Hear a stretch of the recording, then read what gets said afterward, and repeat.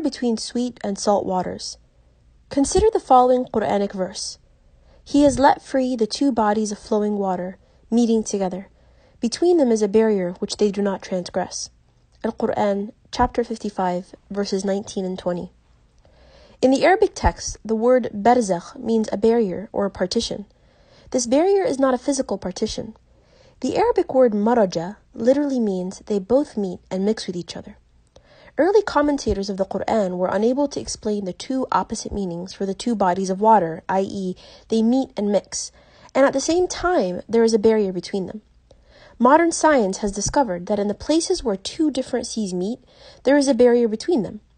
This barrier divides the two seas so that each sea has its own temperature, salinity, and density. Oceanologists are now in a better position to explain this verse. There is a slanted, unseen water barrier between the two seas through which water from one sea passes to the other. But when the water from one sea enters the other sea, it loses its distinctive characteristic and becomes homogenized with the other water. In a way, this barrier serves as a transitional homogenizing area for the two waters.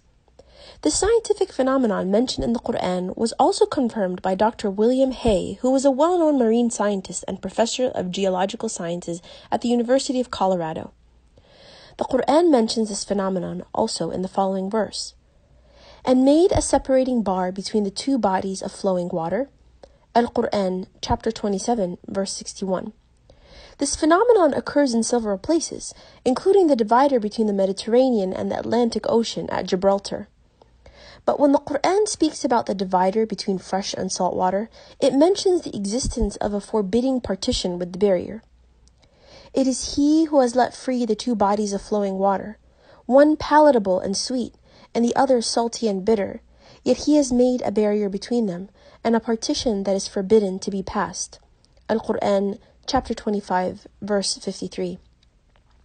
Modern science has discovered that in estuaries, where fresh, sweet, and salt water meet, the situation is somewhat different from that found in places where two seas meet. It has been discovered that what distinguishes freshwater from saltwater estuaries is a pynocline zone with a marked density discontinuity separating the two layers. This partition, or zone of separation, has salinity different from both the freshwater and the saltwater. This phenomenon occurs in several places, including Egypt, where the river Nile flows into the Mediterranean Sea.